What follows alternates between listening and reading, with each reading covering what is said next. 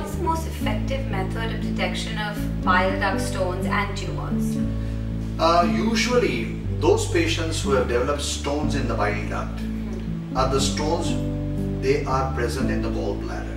Okay. And these gallbladder stones, they slip into the bile duct and they cause jaundice. Now for our viewers, I would like to share a very important information, what types of jaundice we deal with in our day-to-day practice. There are two major types of jaundice. One is medical jaundice.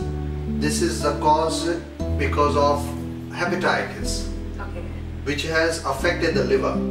There is inflammation of the liver leading to jaundice, where we do encounter patients with hepatitis B, hepatitis C, hepatitis A, hepatitis E. There are so many such variants.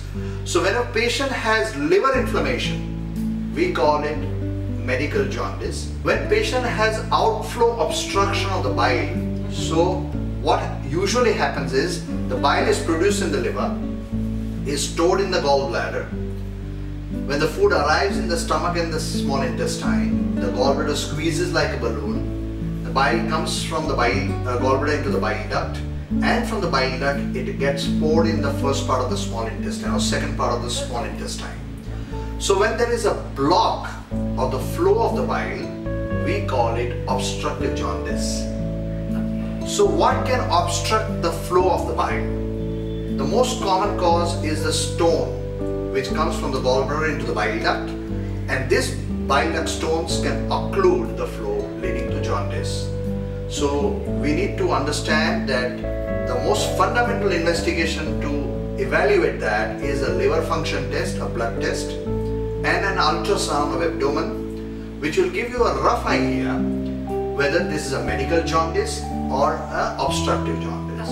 Once you are sure with obstructive jaundice and you don't know the reason on ultrasound, you need to do something called endoscopic ultrasound. Now, endoscopic ultrasound is the most accurate technique or technology in the world in trained hands to have an accuracy of around 99%. So once you have endoscopic ultrasound diagnosis, you have stones in the bile duct, in the same sedation the patient can be subjected for endoscopic removal of those stones.